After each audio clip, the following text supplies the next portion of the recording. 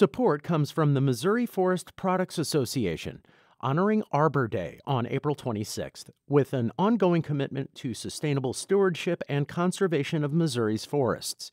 ChooseWood.com. Welcome to St. Louis on the Air. I'm Sarah Fensky.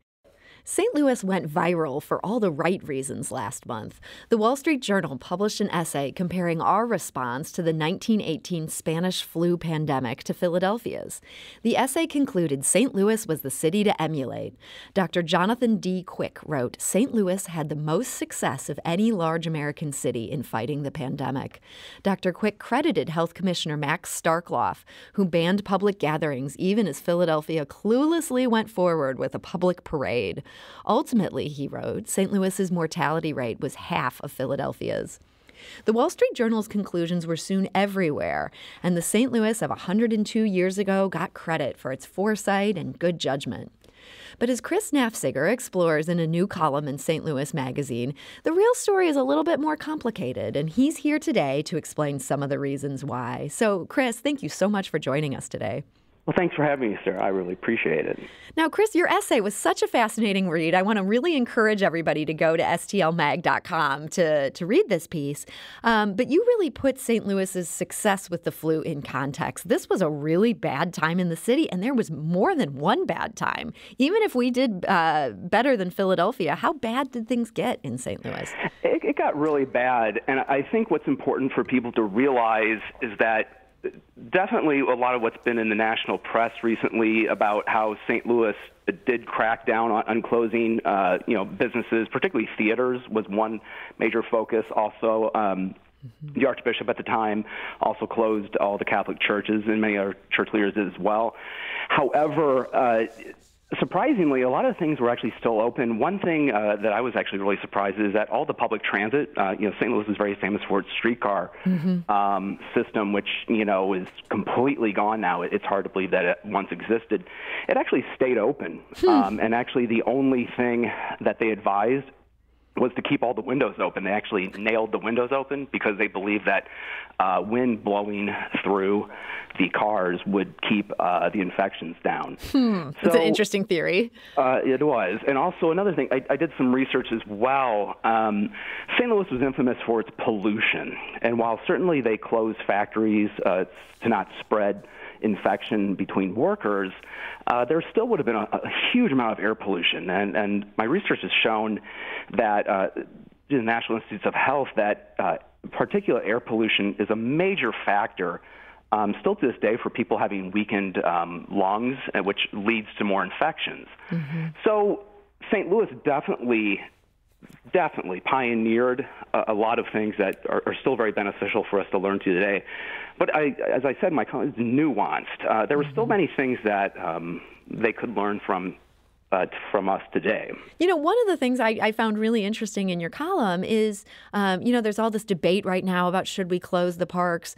Back in 1918, they still allowed tennis matches to go on. Yes, and that was actually a little bit later. That was in 1920, and Dr. Starkloff seemed to mellow out a little bit. He did allow tennis matches, and there was this interesting story about them all, the different high schools like Cleveland, Soldan.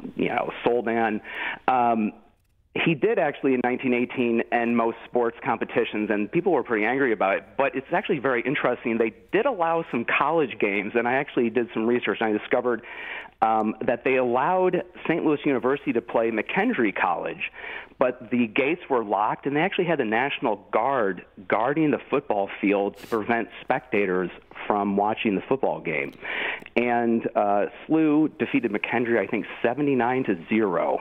So they did allow some sporting events to continue, but they actually had armed guards from National Guard soldiers to prevent people from congregating in the stands. So the players were potentially contaminating each other, but nobody in the stands was getting infected. Right, yeah, the stands were empty. Interesting. Now, bigger picture, you also made, I thought, a really interesting point here. You compared us, unlike just looking at St. Louis versus Philadelphia, you compared St. Louis to other Midwestern cities, and you came to the conclusion that maybe we weren't the gold standard, shining beacon that we've thought of ourselves as being. You know, isn't there an old saying that you can basically make statistics say whatever you want them to say? And I want to stress that by no means am I saying that we should not learn the lesson. St. Louis and what Dr. Starkloff taught us from 1918 is still an incredibly valuable lesson about social distancing. It does work. However, as far as if we look at, for example, Minneapolis had a far lower rate of infection and death than St. Louis, and actually several other Midwestern cities did as well. Now, when we start looking at these statistics that make St. Louis look like it did far better than other major cities, that's when we compare it to Philadelphia.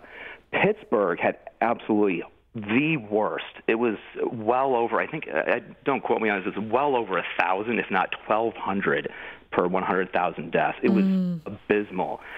Cities like New York City were extremely high. So remember, you know, thinking back to what St. Louis's population was back then, it was approaching 800,000. It had much more in common with East Coast cities at the time, like Boston, other major industrial cities that were in Massachusetts at the time, like Lowell or Worcester. They had extremely bad rates. We did better than Chicago, but in many ways, St. Louis was much more like an East Coast major industrial city, and we did do better than all of those cities. But if you look to smaller industrial cities in the Midwest, we did not do as well, and I think that probably had a lot to do with, again, the very bad coal pollution.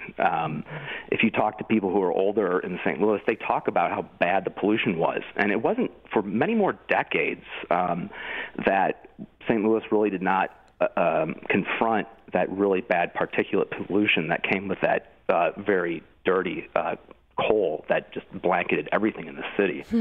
So, yes, it's more nuanced. St. Louis was not the lowest major American city for infections and death. It was very, very, how should I say, it was very, very respectable. And it definitely beat out other very large industrial cities in America, but it definitely did not beat out many American cities, though. We're talking to Chris Naffziger and his new piece in St. Louis Magazine, which you can read online at stlmag.com. It explores how St. Louis really handled the 1918 Spanish flu. As he says, it's not so much a corrective as just some additional information. There's a lot more nuance to this story than the one little piece of information that seems to be going viral. And Chris, your piece also focuses on the work of St. Louis's Commissioner of Public Health. That's Dr. Max Starkloff. We actually got the opportunity yesterday to hear from his great-grandson. That's Christian Saller. And Christian told our producer, Emily Woodbury, some of the things that he felt made his great-great-grandfather's efforts successful. Let's listen.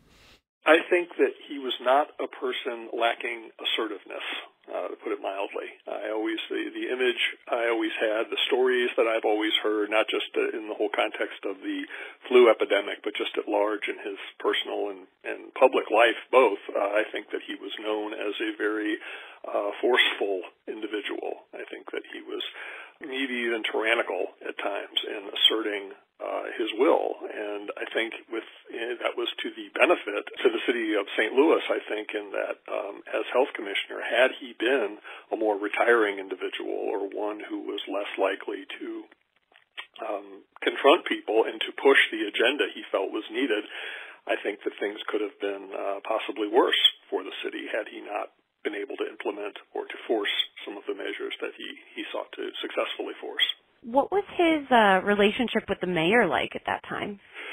Well, I always understood that they were cordial. I think that they had a close working relationship. I think it became more awkward and perhaps a little bit less cordial during the influenza epidemic because despite what I've read some places, I always heard, again, these are largely family stories, but I've always heard that the mayor was not inclined to be on the same page with him as far as the closing businesses and restricting crowds and gatherings, et cetera, closing saloons and businesses in general.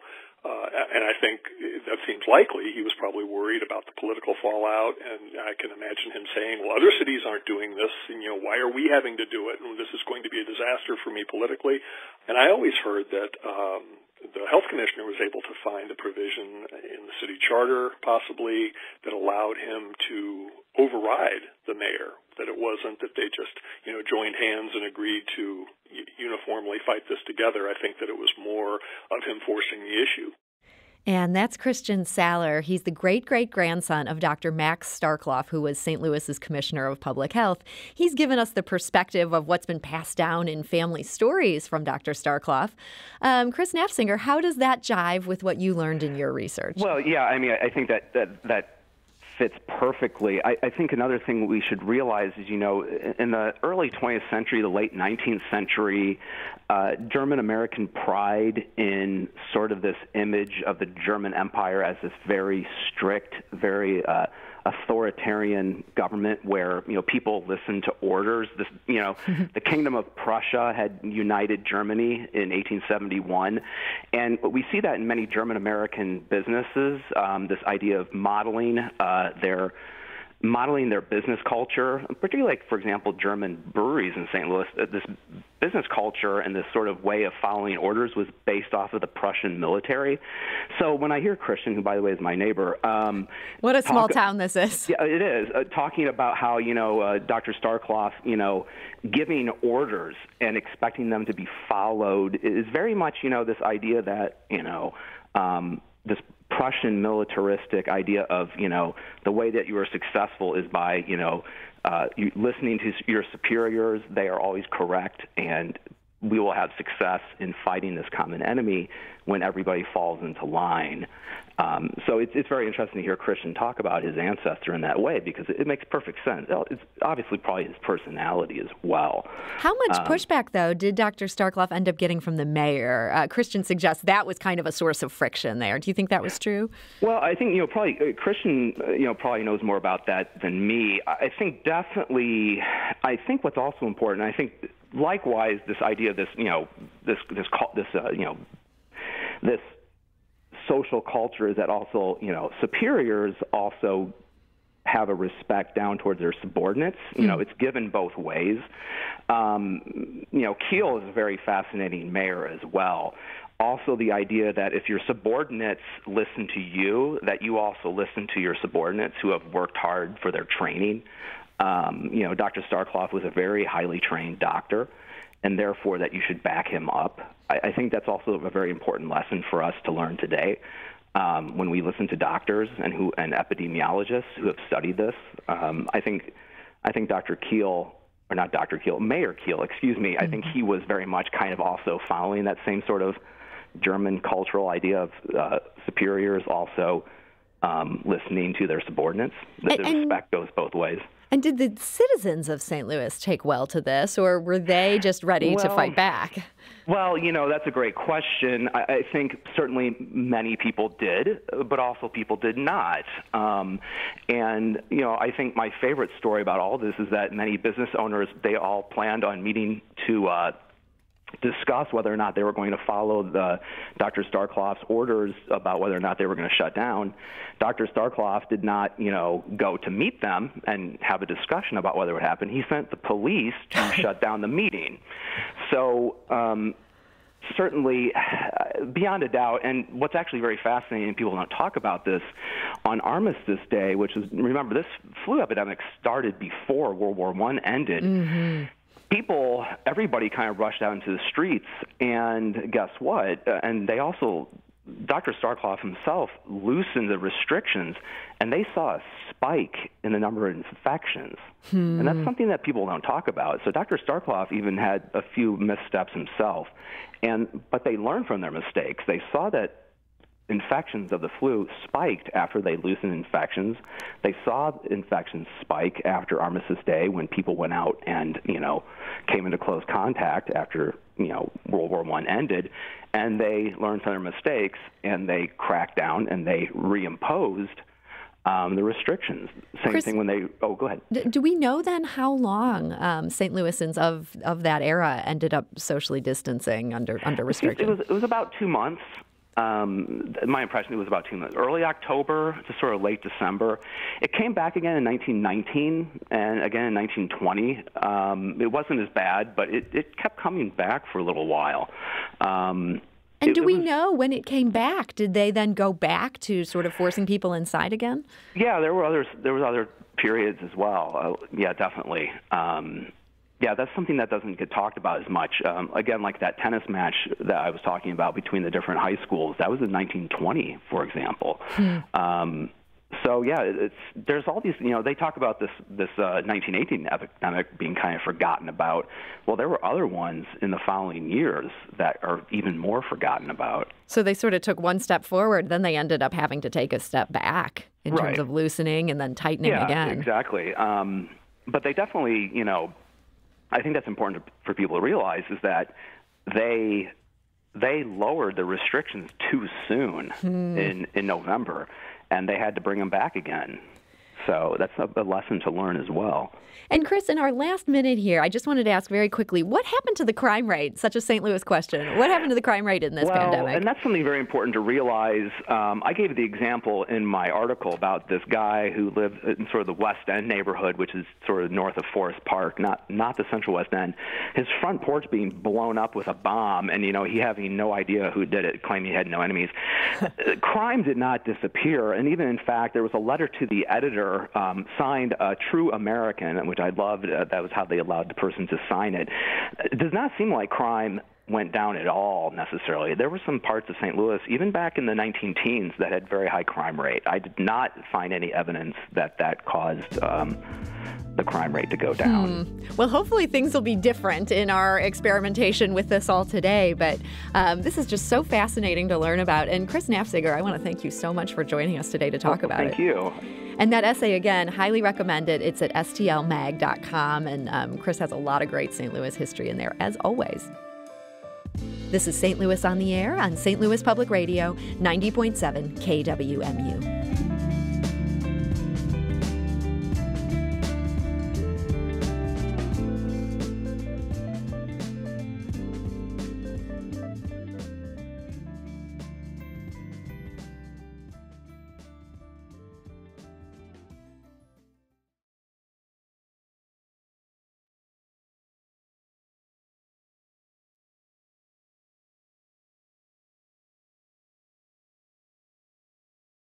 Support comes from the Missouri Forest Products Association, honoring Arbor Day on April 26th, with an ongoing commitment to sustainable stewardship and conservation of Missouri's forests.